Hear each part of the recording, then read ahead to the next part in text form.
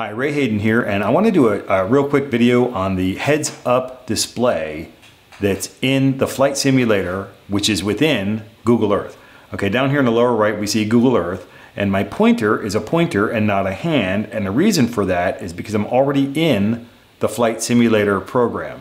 And I wanted to be already in it, and I'm actually paused. I can continue to fly around and everything else, but I paused it so I can show you aspects of the heads-up display that you're going to see. And most importantly, I want to show you this information down here in the lower left. I want to show you one other thing up here in the upper right. You can exit Flight Simulator in a couple of different ways, but one of the ways you can do it is just by simply clicking the Exit Flight Simulator button in the top hand right of the screen. If you want to pause a flight at any time, just hit the space bar. And to resume flying, just hit the space bar again. One thing I want to point out over here is this looks like text. It's not really text, it's some kind of a sign because I don't have any kind of text opened up in the Flight Simulator program or Google Earth. What we're looking at here in the center is actually Dodger Stadium, but more importantly is the blacktop parking lot over here allows me to really see the lower left part of my screen. What I want to show you here is these two horizontal lines and these two vertical lines. Looks like a big letter H kind of thing.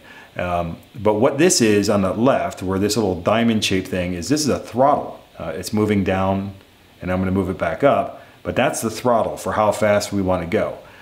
This upper line here is going to start moving around. I'm going to change it into a control device, and that moves left and right. Now that banks or makes it lean to the left or to the right, and this other line right here is going to move up and down, and that's if we want to fly up or down.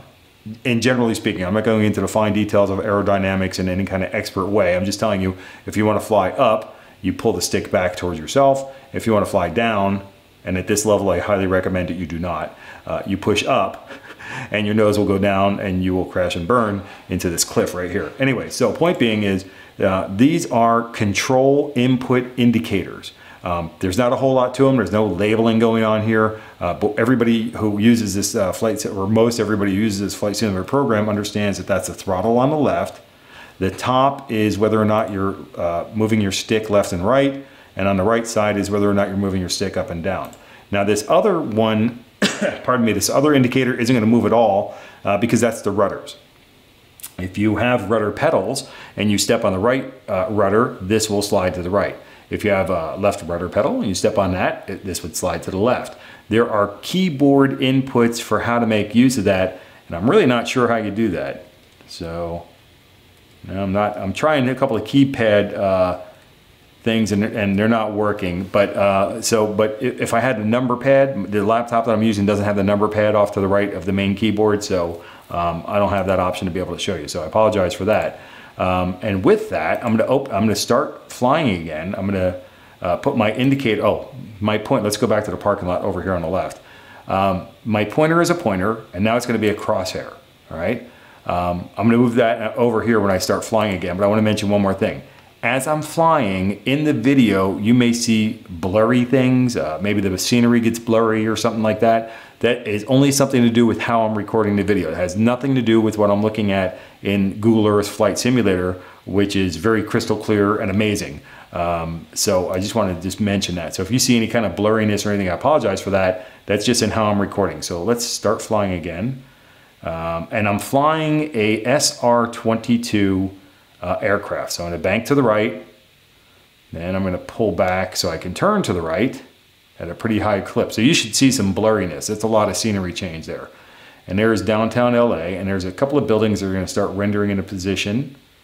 They should pop. There you go. There we go. So those things start popping up. And by the way, in flying the SR-22, I'm going to pause here for a second. I'm going to dive down towards the buildings briefly, pull back up a little bit, and pause. These buildings will pop in and look better, and they may be popping in here and there while I'm in pause mode. This one here seems, yep, there's a couple other ones popping in. So Google Earth is really good. Well, it will populate the area with quite a number of buildings, and we'll still be able to crystal clear see pretty much everything we want to see.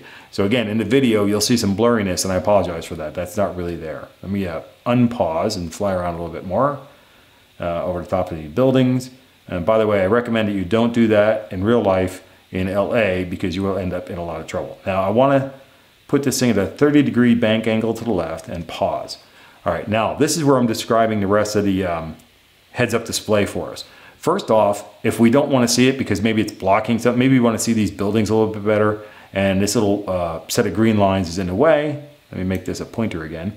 We can hit the letter H on our keyboard, and that gets rid of the heads-up display.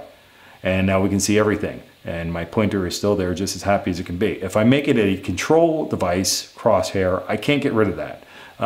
It kind of drives me nuts sometimes, but I kind of get used to it and ignore it.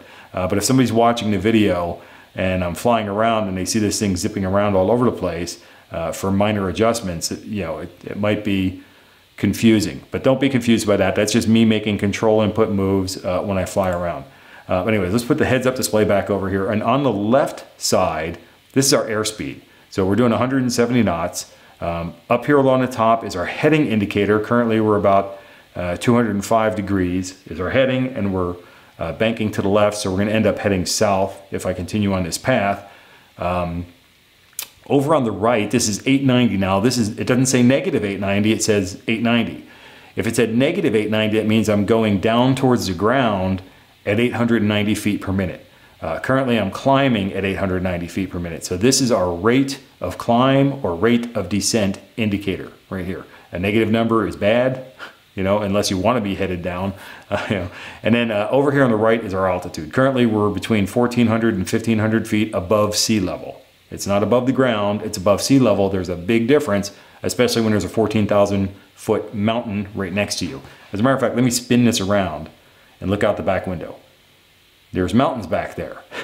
And they're higher than 1,400 feet. So 1,400 feet is not above ground level, it is above sea level, which is important because if you know there's a 14,000 foot mountain, you need to be at 14,500 feet or 15,000 feet to make sure that you clear it, and you're not going to be, if you keep this at 1,400 feet or 1,500 feet, you're going to fly right into the side of the mountain. So that's why it's really important to know that this is sea level and not above ground level, which is totally different.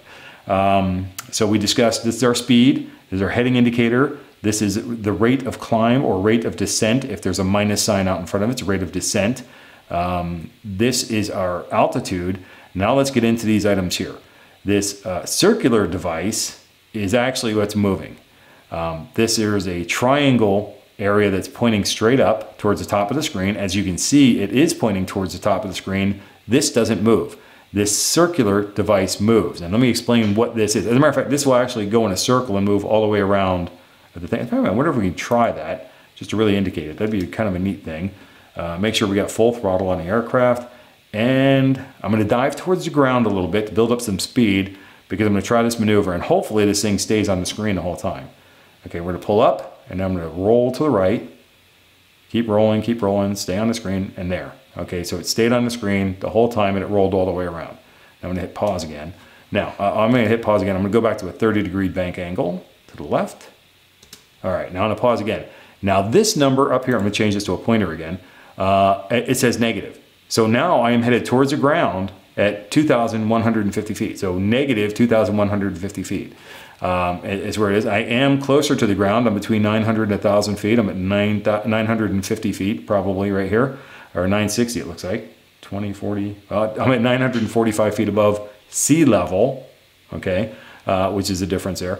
Now I want to get into these indicators here. Let me make this a little bit neater. Okay. I want it to be in a darker area where you can see it. And I just actually happened to luck out and get it right here at the 20-degree mark.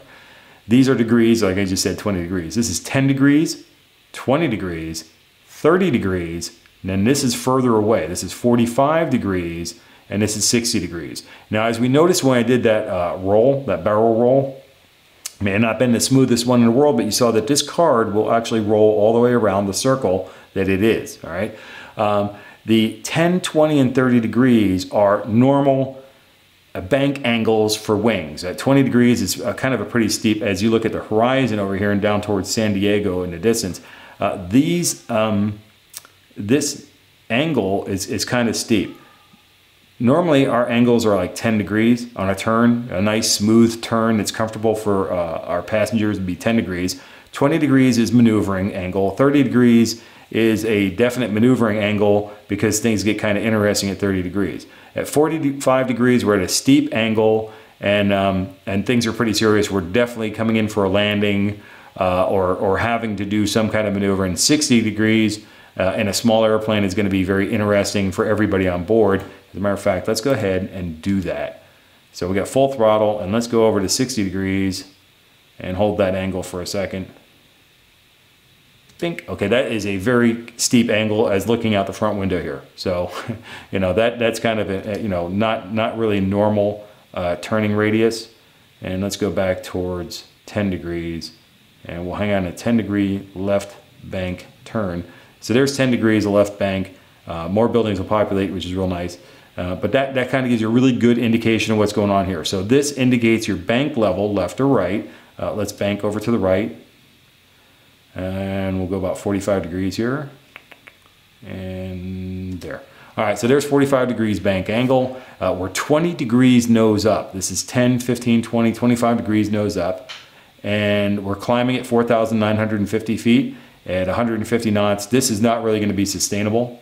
So let's go ahead and drop, because our little propeller airplane can't quite handle that. All right. Okay, so now we're descending at 400 feet per minute. We're down to 1,800 feet. We're heading is 210. We just dropped a 0 at the end, but it's south is 180 degrees. 210 degrees is south-southwest, and but it's just 21. But we know it's 210 degrees. This is the horizon. 0 is going to be the horizon. All right. -5 is 5 degrees nose down. 5 degrees nose up, 10 degrees nose up, and 10 degrees nose down way down here. So that gives you an indication of what we're looking at here. All of these indications give us very good insight to what we're doing, how we're doing it, and where we're going. Let's head over back towards LAX. And we can actually land there if we wanted to. It'd take us a little bit to get over there. But I also want to show you this other item on the screen. Let me drop it so you can see it better. Maybe you can see it in the water better. All right. Right in the middle of the screen here, between the two zeros, there's actually an upside down T indication. What I'm going to do is I'm going to bounce out of Flight Simulator, and I'm going to bounce into it and choose the F-16, because there's one thing I want to do is I want to get the gear on there. Now we're actually going to start out flying too, so I'm going to pause this. All right. And the first thing is I'm going to do, okay, good, I can. Okay, so we raised up the gear and got rid of the flaps. But I want to point out this indication right here. We see we're going down 2,210 feet per minute, but this little upside down T is showing us our trend. So let's go ahead and back into it. And even though, watch this, I got the throttle all the way down and I'm pulling the nose is up, all right? Now this little upside down T will continue to drop. If I don't make any other changes, this little T is going to continue to drop, indicating, and as you can see, we are headed closer to the ground. So this is a very nice visual indication of what's going on if we continue our trend. Now watch, this thing will start moving up, it will continue to move up, and it will pass over the 0 mark at some point and still move up. And this is going to show that we're climbing and our trend is to continue climbing. All right, so that's just a very, very important tool that's available to us in the heads-up display of Flight Simulator built right into Google Earth. Now, I've actually dropped the gear and I've put the flaps down completely and I killed the throttle. And I'm trying to slow down. I don't know if I'll be able to do it, but it's just kind of a fun thing to land if we can. So, you know, don't mind all these numbers and everything happening around here. This is just all the indications. I'm aware of what the numbers are. I glance over at them and I'm just really trying to get myself to slow down enough to have a successful landing. And to do that, I really want it to be less than about 180 knots. And here's my speed over here. It's going to 210. I might make it. If I pull back a little bit, I can kind of put on the brakes a little bit that way. And here we go. Good. Okay, so we're going to make it. We're going to make it to the runway. And I want you to notice that little indicator. Okay, it's right there where my little white cross is, and now it's in the black area of the runway.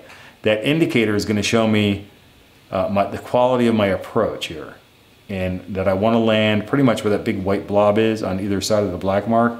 That's the touchdown zone at the runway. 150 knots coming down, and it's going to be a rough landing. And I'm going to hit both of my brake buttons. The comma is a left brake. The period is a right brake. the proper way to really steer is to use the rudder pedals. However, these the left and right brake work just as well. So anyway, so that was kind of an interesting flight seeing tour of the Los Angeles area. But my goal was to explain the heads-up display and how you can use that in flying around in the free flight simulator that's built right into Google Earth. So with that, I hope you take care and be well, and I hope that you enjoyed this video. Take care.